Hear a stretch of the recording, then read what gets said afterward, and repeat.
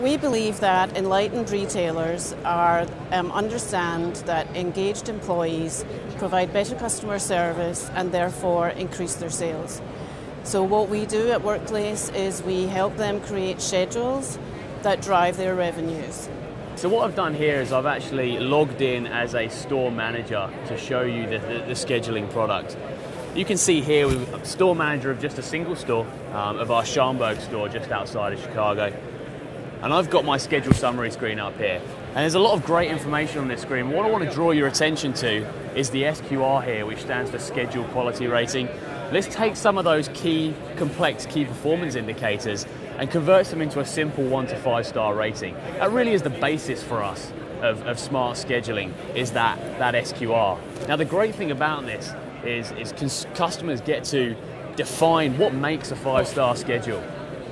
They not only get to define the star rating, but actually what KPIs are included in that SQR as well. In this example, we can see things such as service level, how well you're covering customer demand, schedule versus budget, how well you're in line with your budgets, and then finally, the associate happiness rating. Previously, it's always been about just the business and the customer. What we're trying to do here at Workplace is involve the associate in that as well and make sure you're getting the best schedule to meet not only your business and customer needs, but the associate needs as well. So what I'm going to do now, you can see that the schedule for January the 11th there is 4.5 stars. That's a great schedule. I don't even need to look at that one. I know it's a great schedule because I've got that 4.5 star rating. The next week, however, is only at 3.5 stars. So let's take a look at that in more detail. So I click on the week and I'm taken to the weekly schedule view. In that weekly schedule view, I can see a whole host of great information again. I've got my SQR, obviously, and all of my stats at the top of the screen. Below that, I've got some graphs that are showing me how well my schedule match up to customer demand. You can see the green line here, and if I click on that to show you it in more detail, the green line is showing me what I should be scheduling in my store, and the blue bars are showing me what I'm currently scheduling. So it's very easy to see areas of overscheduling and areas of underscheduling as well.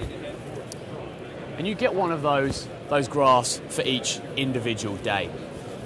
If I scroll down, I start to see more information about the schedule. Some of the stuff you might expect to see, such as the people that are working, the shifts that they're working across multiple days, pending vacation, approved vacation.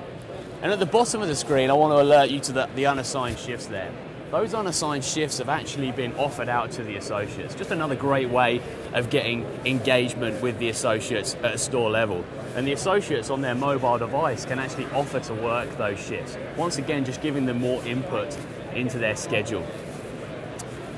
Now, as I said before, this schedule is only a 3.5 star schedule. So how can I make that better? Well, I can do that manually, but I can also click this button up here called Auto Improve. Now, as the name suggests, this is going to automatically improve my schedule. But how it's going to do that is it's going to take the existing schedule as we have it today, and it's basically going to move the shifts around ever so slightly to better line it up with our customer demand. It's going to run for roughly 30 seconds, and it's going to do the best it can to create the best possible schedule. You can actually see here the number of schedule iterations it's managed to go through. So it's already surpassed 50 million different schedule iterations in trying to find that best schedule for me. So at the end of that 30 seconds, what that's going to do is that's going to return that schedule to me. And I, as the manager, then have a chance to review what that schedule looks like. Now, immediately when that schedule is returned to me, I can see that the graphs now line up far better with my customer demand. If I take a look at the SQR here in the top right-hand corner, I've managed to go from a 3.5 star schedule all the way up to a 4.5 star schedule. And if you look at the stats in that 4.5 star schedule, I've got a very high service level, little to no wasted hours, I'm right on line with my budget. And when you look at that associate happiness rating, I know that this schedule fits well with my associates' work-life balance. It's working with their preferences to find the best schedule, like I said before, not just for the business and the customer, but for the associate as well. So that's how we might fix or improve an existing schedule. The last thing I'll show you here is how do we create a great schedule from scratch, a schedule that's really going to drive revenue in our stores. If I navigate to the next week, and what I'm actually going to do here is I'm going to create a schedule using the optimizer again. using the algorithms that we've got built into the system. And in the same way to auto-improve, it's going to bring up this box which is going to work for 30 seconds. The difference being, rather than trying to fix or improve an existing schedule, it's going to start a schedule from scratch. It's going to create all of those shifts. It's going to assign those shifts to the associates in the store. And when it's doing that, it's going to do its best to meet the customer needs, meet the business needs, but also meet those associate needs, making sure it falls within their availability, their working preferences, to make sure they've got a good work-life balance in the store. So one of the key parts of smart scheduling are the associates. So what I want to introduce you to is the workplace mobile application. So here we can see, what I'm showing you at the moment is the schedule. So how do we move our employees from disengaged, sleepy employees all the way to brand advocates? Well, the first step is to engage the associates. What we can see here is my schedule, and I can see the shifts that I'm working. If I select any of those, I can also see the people I'm working with on those shifts.